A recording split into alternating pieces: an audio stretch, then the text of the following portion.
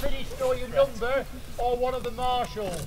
Please don't just wander off home and leave us looking for you. The first big field where you turn right, for those of you who know the course, is ploughed this year with barley in.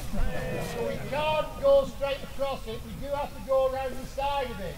And those farmers amongst you will understand how important that is. With that, Phil. So if you just keep to the side as much as you can, please, the farmer will be happy.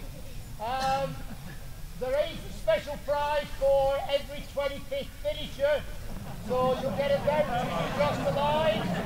And you take that to Tony Hughes, he'll give you a prize. It doesn't work in the pub. You've got to give it to Tony Hughes. Okay, have a good run, everybody. On your marks, go! I feel